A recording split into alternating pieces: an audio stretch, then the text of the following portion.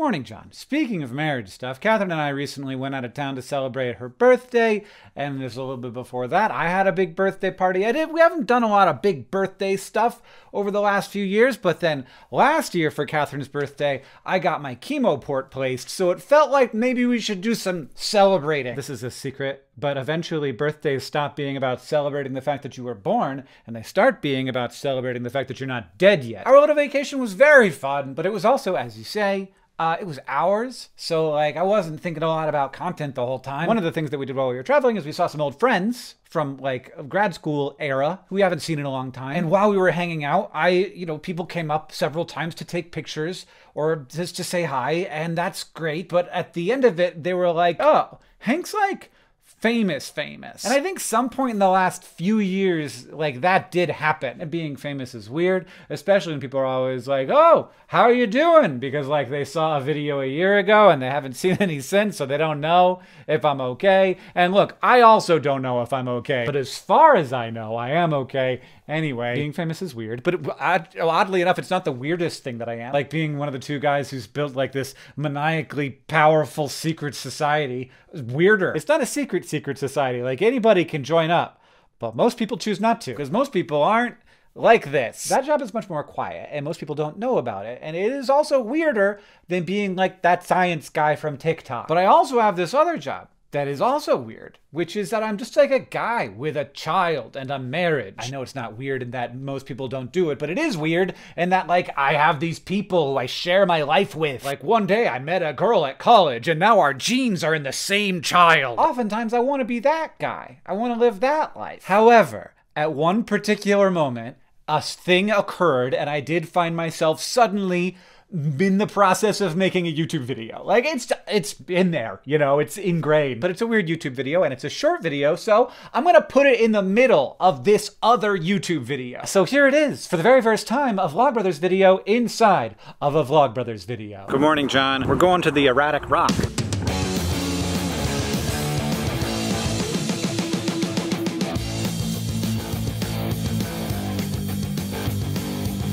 Erratic Rock is from where we're from. It's from where we're from. Glacial Lake, Missoula. This is where Christmas trees come from. Sounds like I was being facetious, but it actually is. Why would you need a picnic table when there's a rock? You have a child!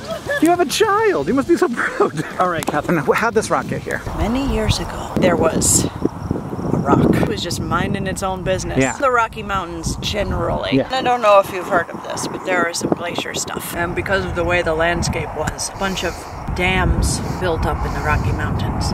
Yeah, of ice. Then those dams got breached. Everything that was behind the dam went flying out of it real fast. Cataclysmic. And anything that was in the way or in the water, stuck in the ice. Yeah, all the big punks of ice. Got pushed out towards what is called the Pacific Ocean now. Yeah. Along the way, stuff fell out. Mm-hmm. And just got stuck dropped places. Yeah. Places. So you find these kind of rocks all over that. And this is a very large glacial erratic. This is a large glacial erratic. That is why it is called the Erratic Rock. That's a smaller glacial erratic. But still a big one. There aren't rocks like this here. When they started to find rocks like this here, they were like, what the heck happened? How did that get here? And that's how they started to build the story of these giant ice dams. Sometimes we talk about theories in terms of proof for them, but actually what it is to what extent the theory explains things that we see, that we are confused by. That's true. Is that for me?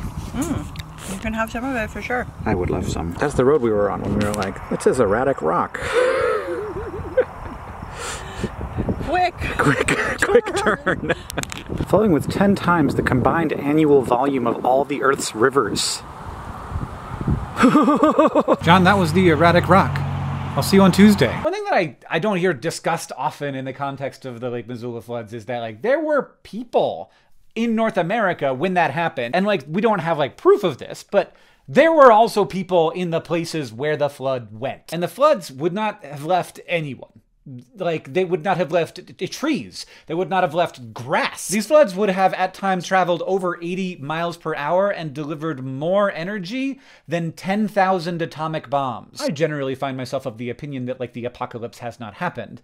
But it happened for them. Simply like an instantaneous winking out of everything that was there, caused by nothing more than a fluke of geology. And our memorials to that loss are consigned to roadside curiosities visited every once in a while by a couple of people with a birthday cake. Time heals all wounds, I guess, but usually just through forgetting.